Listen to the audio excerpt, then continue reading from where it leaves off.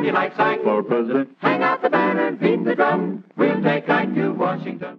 You know I had to do it. I love that commercial, and I'm going to post a link to the full I Like Ike commercial in the description below. But happy President's Day, my fellow Americans. I can think of no better way to celebrate President's Day than to tell you about my favorite president, Dwight D. Eisenhower, also known as Ike. Let me start with a biblical quote from the book of Joshua that I think is relevant to Eisenhower's leadership. From Joshua 6, "Therefore be very steadfast to observe and do all that is written in the book of the law of Moses, turning aside from it neither to the right nor to the left." As Moses, of course, had the laws that he gave from God, we have the U.S. Constitution, and we have, of course, our traditions maintaining the balance of power between the three branches. And Eisenhower did this all while forces on the left wing and the right wing were trying to pull him astray. Let me start by talking about the right wing, and then I'll get to the left. The right wing, as we now know it, was starting to take shape. The right wing largely consisted of these McCarthyites, the kind of people who spoke of small government, but wanted endless wars overseas at the time to stop the communist menace. Now it's terrorism. They're always looking for some new group of people to be afraid of to justify more wars. They also use it to justify the surveillance state and further erosion of our civil liberties. That's the right wing that Eisenhower was having to keep at bay. There was the more moderate version, you might say Fox News to McCarthy's Rush Limbaugh. The National Review would be the more moderate right. They didn't go as far as McCarthy, but they often criticized Eisenhower for not being more involved militarily with the world and for not implementing tax cuts, even though Eisenhower was struggling to balance our budget. Franklin Roosevelt, by the way, left us with the largest national debt in our entire nation's history, so Eisenhower was trying to do something about that, and he did. Now, on the left, definitely in its infancy at the time, I mean, at least the left that we currently know. The left we now know sometimes referred to as cultural Marxism. It's the left of identity politics. It's the left that finds oppressed groups of people, calls them minorities, makes them feel like victims, and largely capitalizes on their plight and on their desire for equality, which they certainly deserve, but capitalizes on that to push their real agenda, which is usually expansions of government, further centralization, and further erosion of other civil liberties, such as, in our present day, a cake maker's right not to participate in a gay wedding, for example. So, the left and the right, who to this day threaten to rip our country apart, Eisenhower, more than any president, stood up to both of them, and that's why I admire him. I wrote some words very carefully that I'm going to read because I put a lot of thought into these and I want to say it just right. Ike was the great balancer, moving us cautiously and peacefully forward in a chaotic political sea of clashing ideological waves. And without further ado, let me talk now about how he did that, what he accomplished. Starting from when he was still a general. During World War II, we needed all able-bodied men out there fighting, and that included black men. After fighting for our country, and so many of them dying for our country, they had every right to come back and demand the kind of equality that they had fought for over in Europe against the Nazis. Eisenhower, as general, started experimenting with racially integrating our military, and he had great success. As president, he started immediately pushing for racial integration of military bases and Washington, D.C.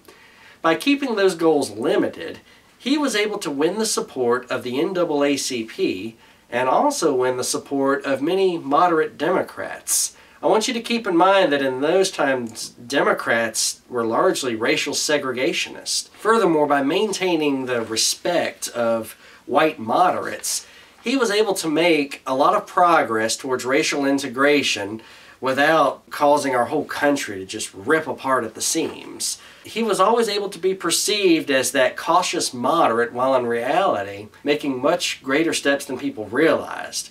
First, he appointed Earl Warren to the Supreme Court, and he was instrumental in the Brown v. Board of Education ruling. That was the ruling that ensured racial integration of public schools.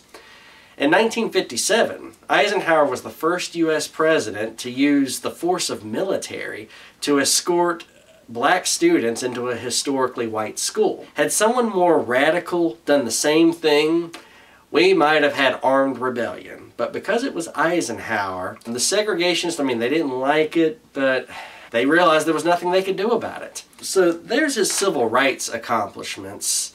Another important accomplishment was, I think I mentioned the national debt left to us by Roosevelt, greatest national debt in our entire nation's history. Well, Eisenhower had to resist forces on the left and right in order to achieve a balanced budget, and he actually paid off some of our debt. Even though he was a fiscal conservative in the truest sense, Eisenhower did make two very important investments. One of them was in education. He did provide many science scholarships, and the other major investment, perhaps more important, is the interstate highway system. During World War II, he admired the Autobahn he saw in Germany and decided to do something like that here. We take that for granted now, but the interstate highways make it possible for us to transport goods very quickly all across the country. And they were therefore instrumental in making us the economic envy of the world.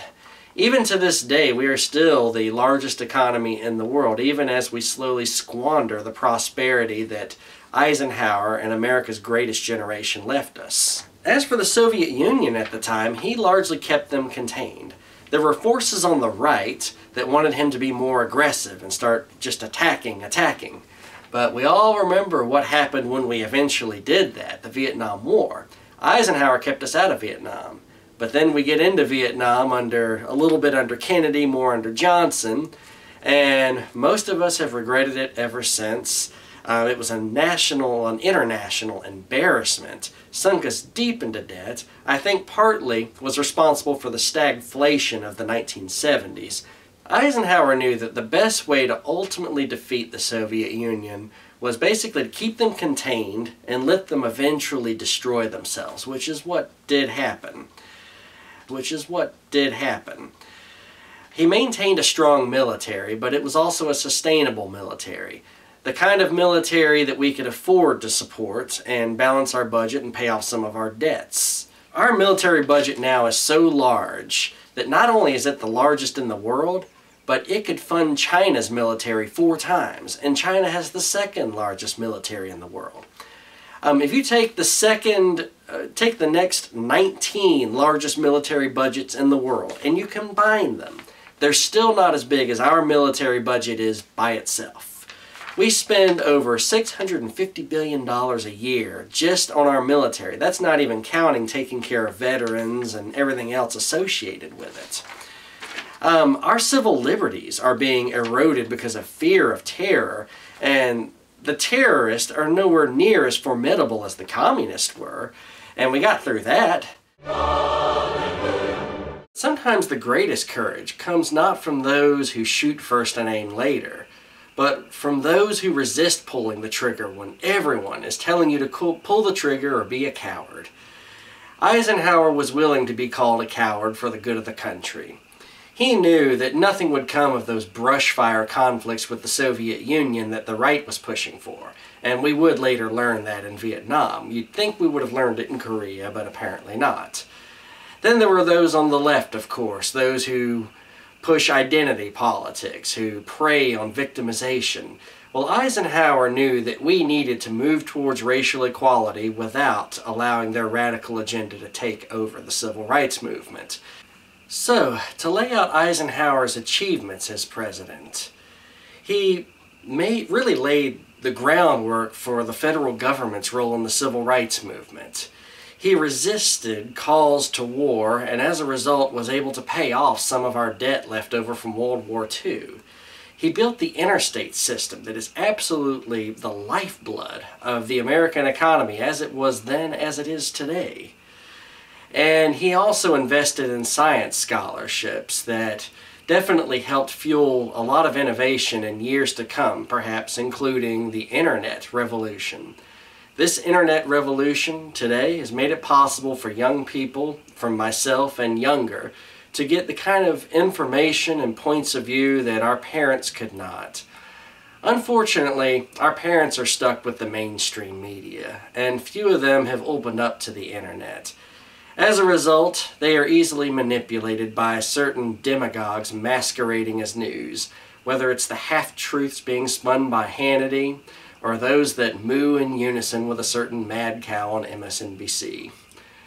These are the kinds of forces that threaten to tear our country apart, and only the kind of nonpartisan leadership provided by Eisenhower, a man who was registered as a Republican but could acknowledge the good and bad qualities of both dominant parties. Only that kind of leadership can lead us away from the partisanship that's ripping us apart and lead us towards a new American golden age. I think we can do it, but in order to do it, we have got to stop listening to the demagogues, and we have got to break free of the left-right paradigm. That's why I still like Ike. Happy President's Day. Now, this conjunction of an immense military establishment and a large arms industry is new in the American experience.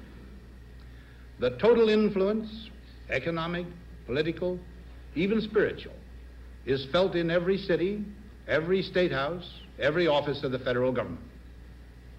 We recognize the imperative need for this development, yet we must not fail to comprehend its grave implications. Our toil, resources, and livelihood are all involved. So is the very structure of our society. In the councils of government, we must guard against the acquisition of unwarranted influence, whether sought or unsought, by the military-industrial complex. The potential for the disastrous rise of misplaced power exists and will persist. We must never let the weight of this combination endanger our liberties or democratic processes. We should take nothing for granted. Only an alert and knowledgeable citizenry can compel the proper meshing of the huge industrial and military machinery of defense with our peaceful methods and goals, so that security and liberty may prosper together.